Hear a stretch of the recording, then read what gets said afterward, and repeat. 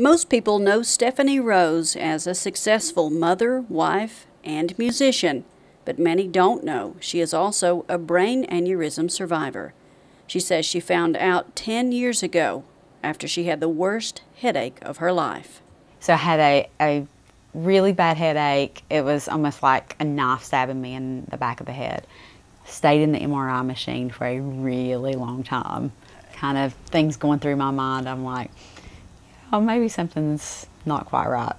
I was told that I had an aneurysm, but I was told that I had an aneurysm that was not in my brain. It was in my cavernous sinus, so it was just below my brain. And you know, back 10 years ago, imaging was not what it is today.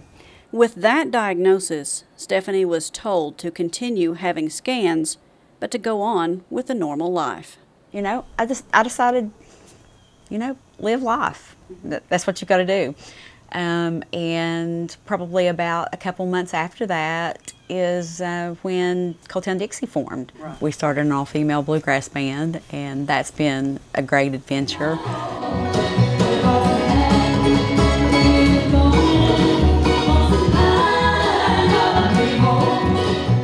But after a few years, things started to change. I started having some memory issues. I guess it's been about 4 years ago, and I was getting dizzy, and just I knew something wasn't quite right. The doctor came in, and you know, I was just waiting to hear, well, you know, maybe the aneurysm had gotten larger. I was not expecting to hear, well, your aneurysm's actually in your brain, not really in the cavernous sinus. So that was a little bit of a game changer. Things continued to deteriorate, and 2 years ago, Stephanie had surgery to place a stent in her brain. After having the stent, it was hard for me to even process sentences at times because I was having some memory issues. And that's gotten a lot better. With anything, there's good days and bad days. You know, I still have migraines.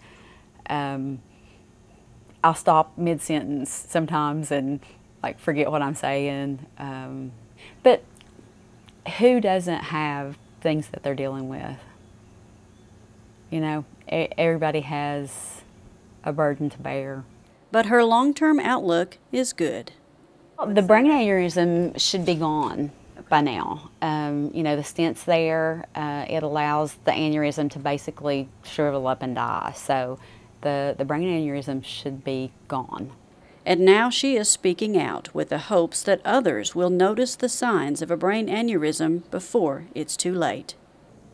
You know, so many people probably are not aware of what the symptoms of brain aneurysms are because it's just not really out there, and that's what the month of September, you know, and Brain Aneurysm Awareness Month is about, is, you know, getting the word out there.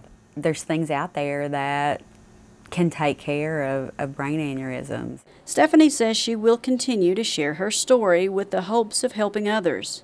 And of course, she'll continue playing music. But I'm Stephanie Rose, and I really do enjoy playing bluegrass music for these girls.